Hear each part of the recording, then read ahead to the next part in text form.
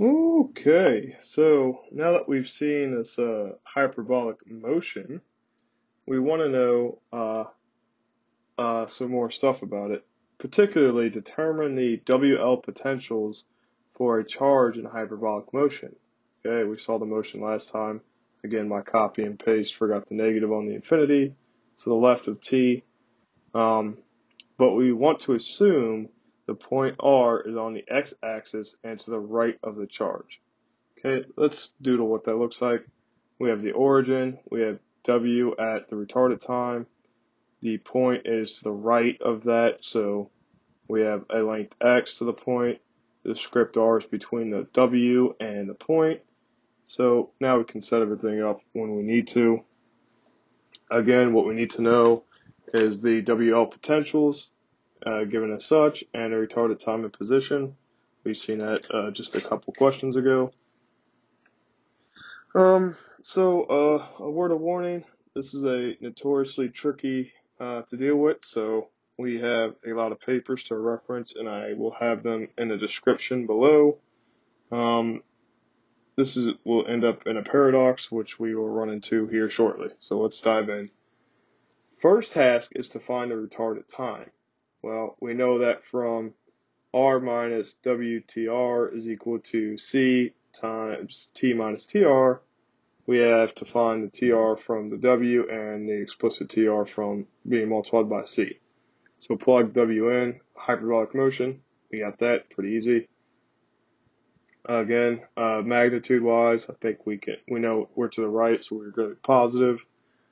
So now it's just a matter of solving this darn thing for, solving it through for TR.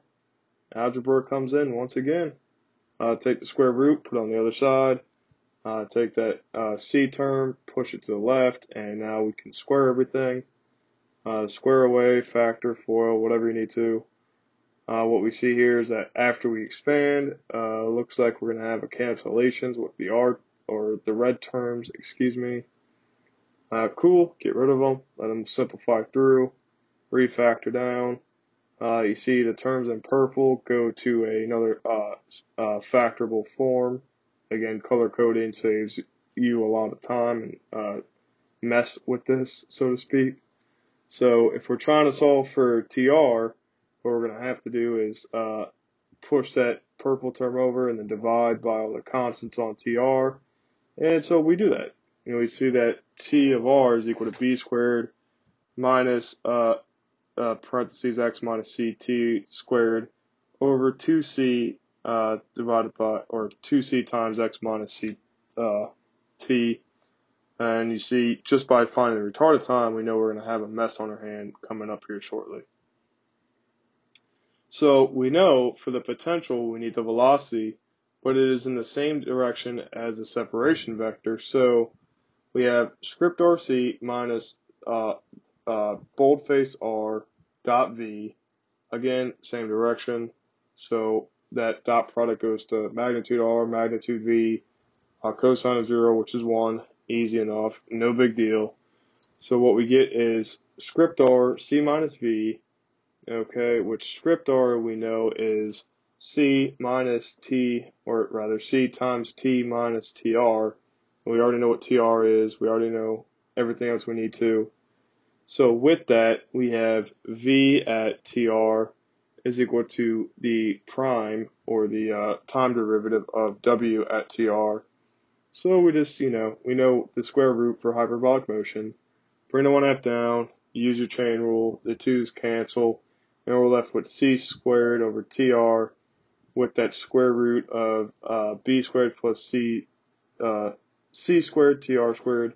I put this in terms of green so we could reference our last question when we were trying to find the retarded time, and we could just substitute in the x for that.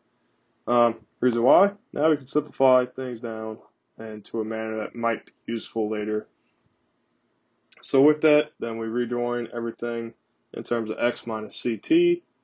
And now we see here that if we want what's in the denominator for the potential, i.e. the script RC minus script R dot V, well, the C times T minus TR is fine. now we have the c minus v term that needs to be dealt with. And in order to simplify the term in the bracket, we need to have a common denominator.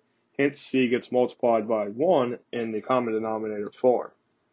Now you see that we have a c squared tr term that cancels, and we're left with a c squared t minus tr times x minus ct all over ctr plus x minus ct.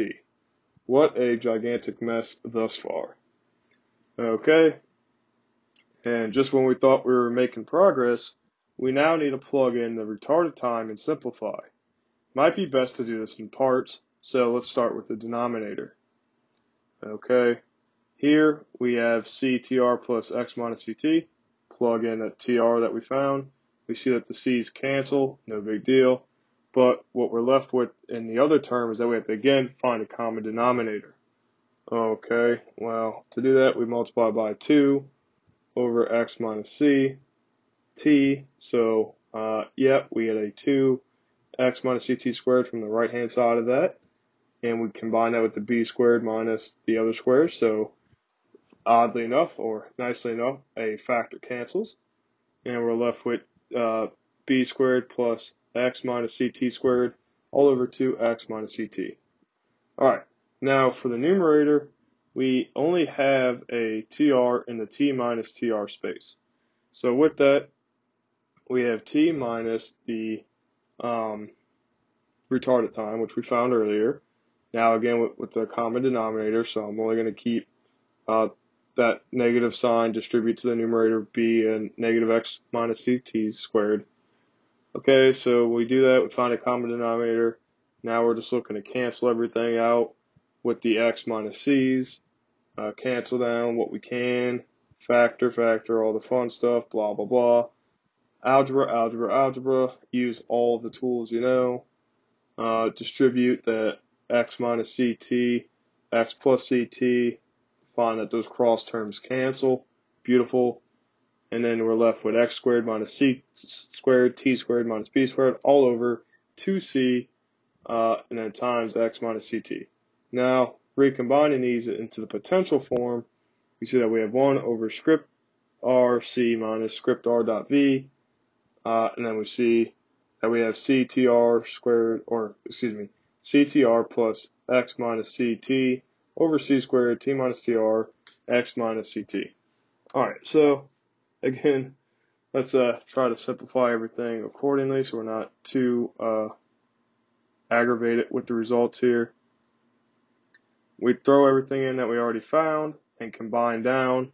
We found what T minus TR is. We found what the numerator was.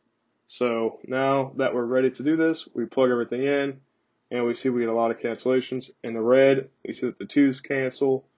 We have a factor of c canceling with the c squared from the form. We have a factor of x minus c canceling out with the t minus tr terms. And we have a lot of cancellations that need to be taken care of.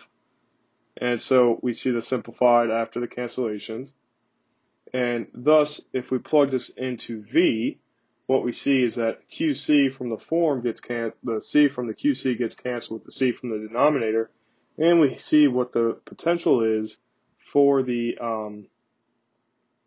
scalar potential is for hyperbolic motion. Holy moly, what a mess. I have to warn you now that the paradox occurs by the fact that the LW potentials yield an electric field that is in violation of Gauss's law. Again, I'll discuss it more in the description with the papers, and we'll see exactly what's going to be a mess about it soon. That being said, the vector potential is equal to V over C squared times the scalar potential. So if we plug in the results that we found from V, right, then we see that the C squareds cancel and we're left in the x-hat direction times the scalar potential. Again, we have to plug in now the TR terms, which we already found what TR was, and what we already found what VX or V was, So we need to plug in TR in the numerator. We do that, and then we need to plug in what CTR plus X and all that other stuff is. whatever. I think we see what we need to do. I color coordinated it as much as I could, and we need to be very careful plugging in the TRs for everything. And we see that we just get that 1/c factor, and it hangs in there with us, and we're able to simplify down. Pretty similar, just that 1/c hangs out.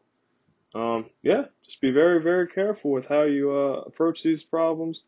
They don't get any easier. They're always a mess, and be very careful defining your terms.